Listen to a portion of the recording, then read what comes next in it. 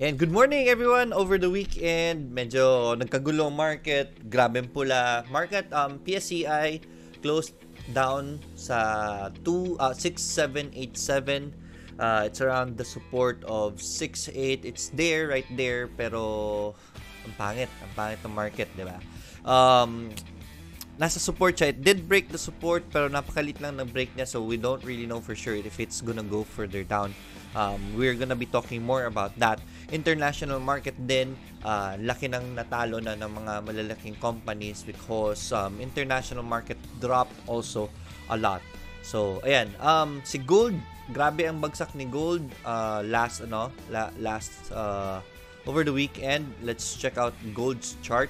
Ayan. So makikita niyo po ang 1-day chart ni gold. Nag-spike, it was at 1.6 before, but over the weekend it reached 1.562. Grabbing drop niya before recovering, and right now it's going green, right? So that was a sharp drop of gold. So we don't really know for sure saan papunta ito ngayon. So it's not a good time to go long term sa kanya.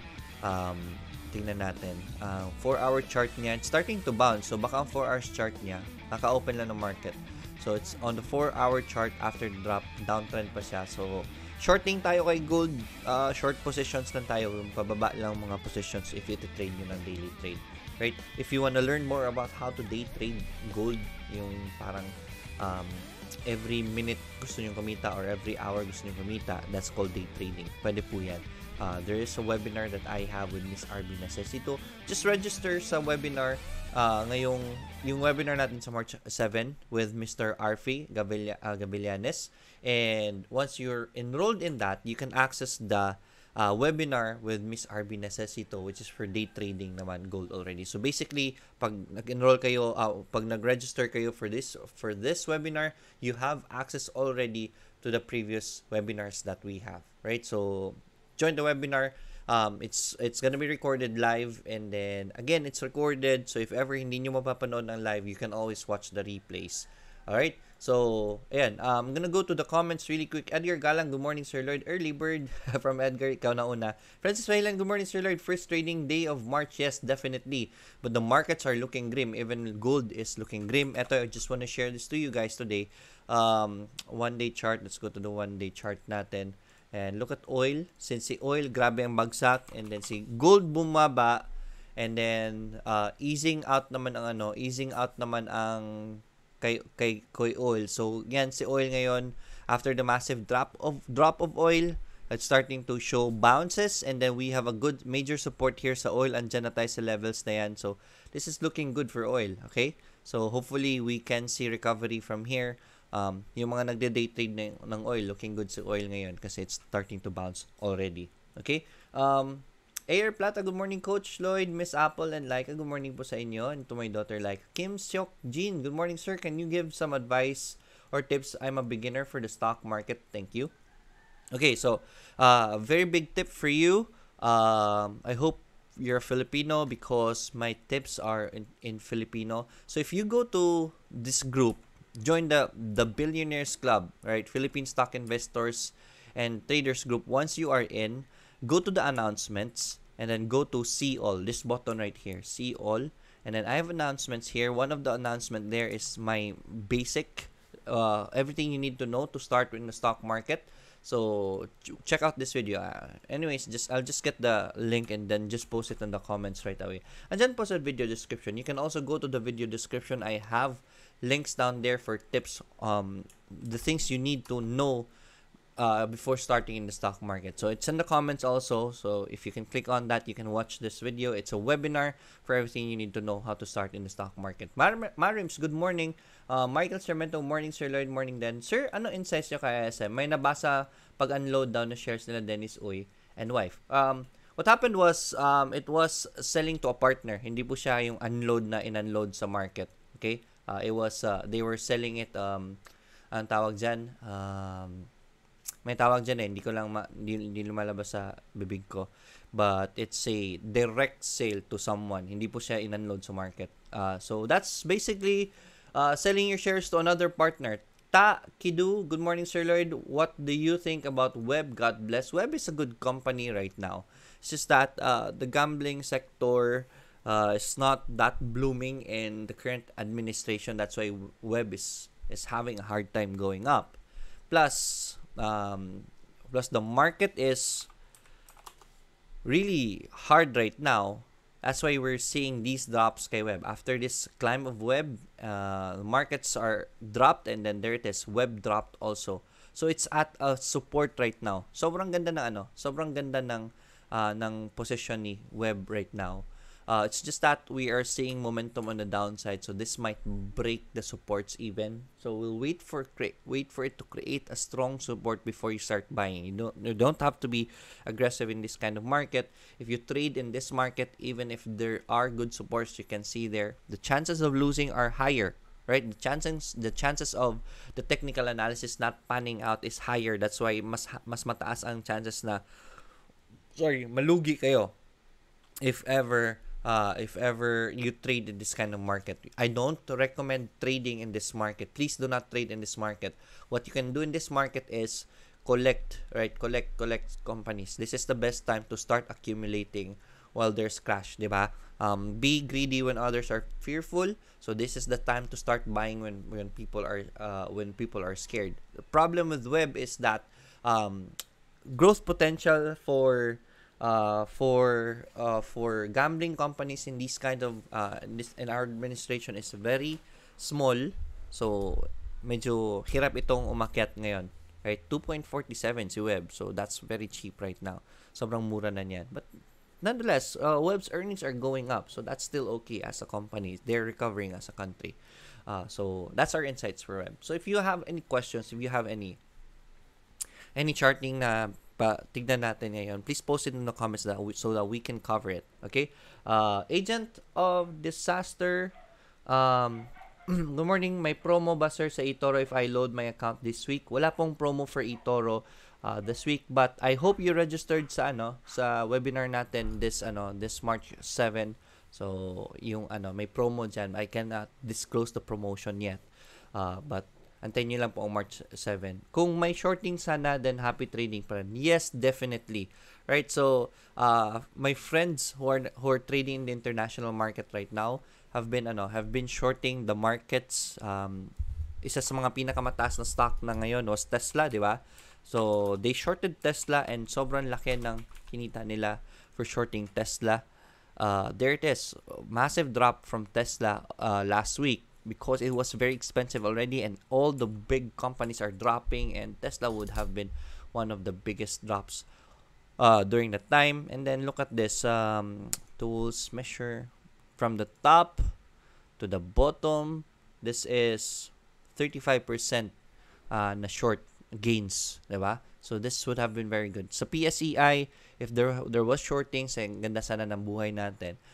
International market because of the COVID-19 scare, and the markets are already very expensive. It was a perfect storm for it to drop massively.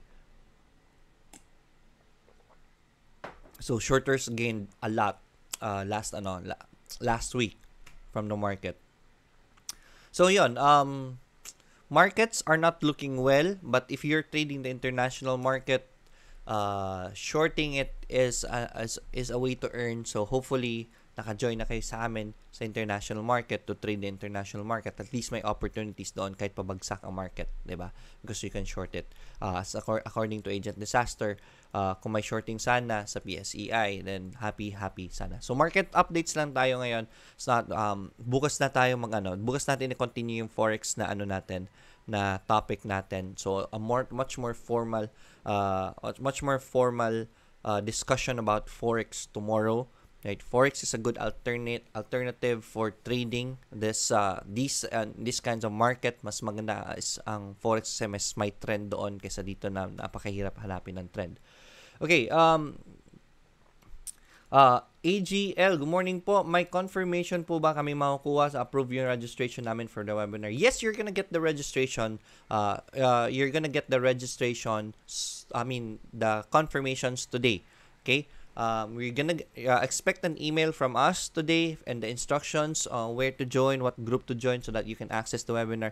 Basically, ang email namin sa inyo is the instructions, what videos to watch first, and you can get access to the webinar ni Ms. RB Necesito, which was done last November. So you can watch the replay already, right? Most probably by tonight. You please watch it so that you can understand more terms and the news about gold, so that on the webinar this March 7 you're much more prepared. You can understand more about the webinar this weekend. So please expect an email today. Alan Garcia Cabalar, good morning, Sir Lloyd. Kindly check JFC and Ali. Let's check it out. JFC and Ali. JFC. I was looking at this news earlier. Right, so court orders arrest of Organico officials. I was reading this news earlier. Nabasa niyo ba to? So at least justice for those sa mga na-scam ni Organico. Hopefully yung pera maibalik. I don't think so. Pero at least there's justice in this. Problema talaga kay Organico. Ang ganda ng ano nila eh. Ang ganda ng business model nila. They were soliciting investments for piglets, but when SEC went to their supposed farms, not a single structural post nor pigs was there. Yun yung dahilan bakit na-close. Na-tagged as scam si Organico kasi walang farms. Right? So JFC dropped support. This was expected because of the market. Bumabagsak si JFC. So we'll wait for it for now. Wala pang buy levels tayo ngayon. Let's wait for it to stabilize and then start accumulating there. So, hopefully, gagawa siya ng support soon and then we start accumulating. For trading, mga short-term traders, no, this is not a buy level. Sa mga nag-accumulate, how much is your budget? You can buy 15% on supports, 15%, and then dun na kayo mamaya na tayo mag-aggressive pag uptrend na siya. Accumulation is the best strategy right now. Every time it creates stabilization. Lidus, good morning, Sir Lloyd. Thank you for trying us out. You can automatically set the site to dark mode by clicking your username on the right portion, then turn lights off. Thanks, many thanks. Alright, so click my username. And then, there it is. Okay, so dark mode. I love dark mode kasi. Thank you so much for the information. Yes, by the way, guys, I'm using Lidus. You can check out lidus.com para rin silang Instagrams. Just for comparison. They're like Instagram, so it's a good alternative if you wanna check it out. Meron silang social media rin. So, we're gonna discuss more about this in the future. Alright, I'm gonna give a review about this in the future. But for now, paghandaan ko lang muna. Nawala yung Bollinger Bands ko. But anyways, JFC, still on a downtrend. So, hindi pa magandang hindi pa magandang i-trade ngayon. Actually, walang magandang i-trade ngayon. Napakahirap i-trade ng mga ngayon, ng mga stocks ngayon. Ali is much better looking, right? Because we have supports for Ali right here. So, let me open RSI indicators, RSI relative strength index. Right. So RSI is looking good for Ali, okay? So we have good technical analysis for Ali. Supports are holding right here. If makikita niyo po diyan, may support diyan. Let me write that down here. Let me change the color. Yellow. Support is here, right? The price closing is right here. So, pababa, but RSI is going up. So, if you want to trade Ali, I can recommend Ali for trading. This is looking good for Ali. We are sitting at major supports right here. So, Ali is good. Technical analysis-wise, good siya. But, please, maliit lang ang pera na i-trade nyo ngayon. Okay? Because, again, it's a bearish market. Mas malaki ang chances na technical analysis will fail.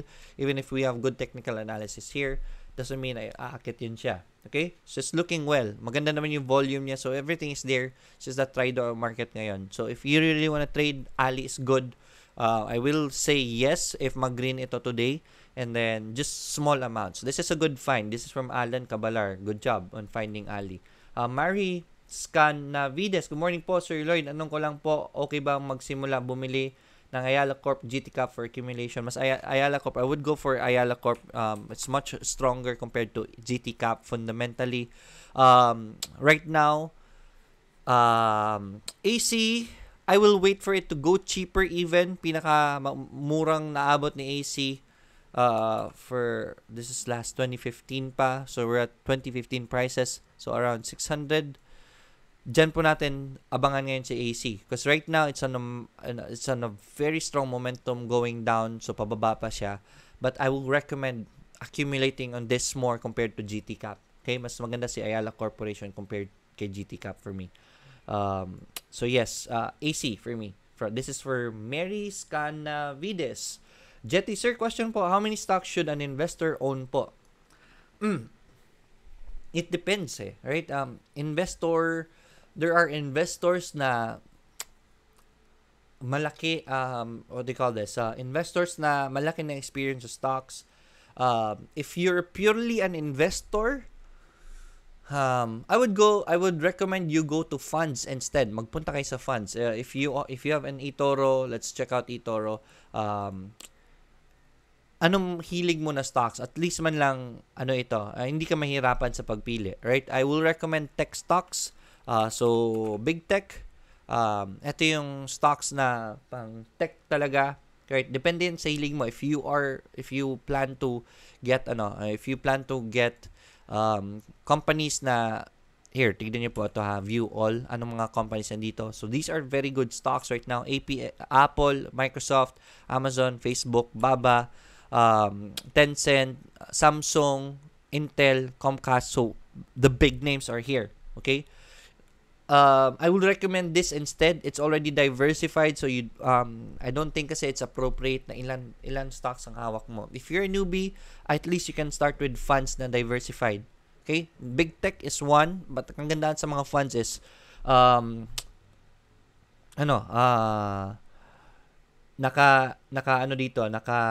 naka-diversified ka na sa anong hilig mo. So if you like the food industry, food and drinks is a good fund for you. I will recommend this also. Pulahan sila ngayon because the market is pulling back.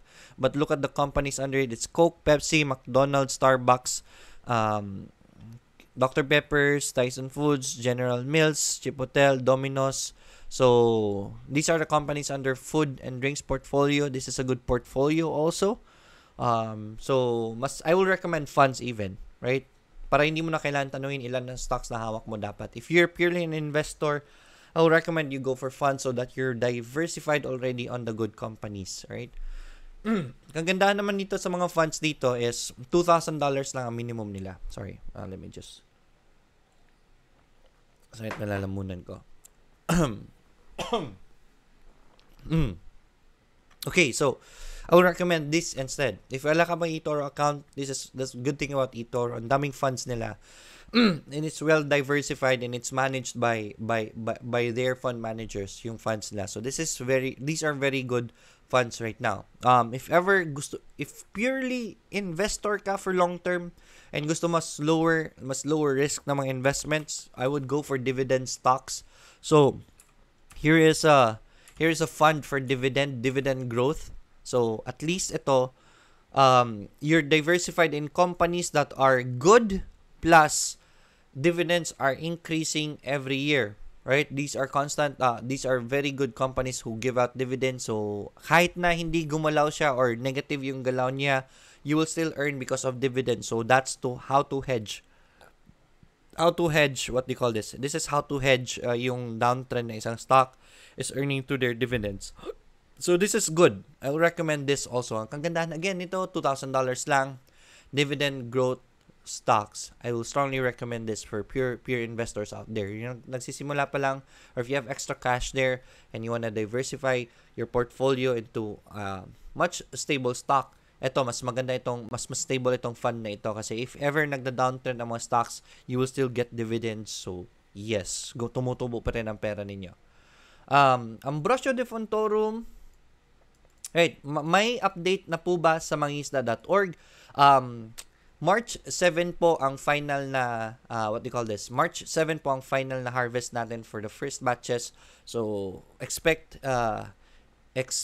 expect massive updates next week. Alright? And also on the second week of March, mag-open po tayo ng additional batches because nabisi yung wala tayong inopen for February because harvesting season ngayon. So, puro harvest yung nakafocus tayo ngayon. Right, Jimmy Goson, hi, morning Sir Lord. Good morning. Anilin, Sir, does eToro give certification for visa purposes? I'm not sure about that. I haven't asked eToro about this, but I'll write your question down and ask the team about it, okay? You know what? Diretsuhin ko na tanong ngayon. So, please give me 2 seconds. eToro. Right, so...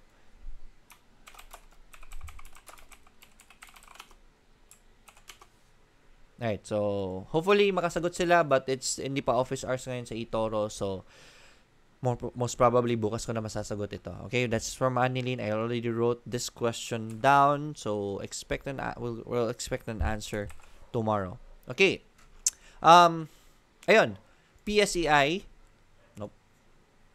Ayala Corp is looking good, right? I can recommend this for today. PSEi, yun nga lang, downtrend the market. So, this is a very good accumulation. If you want to accumulate on Ayala Corp, that's a good entry right there for Ayala Corp. So, PSEi right now, looking grim pa rin with how the markets closed last week.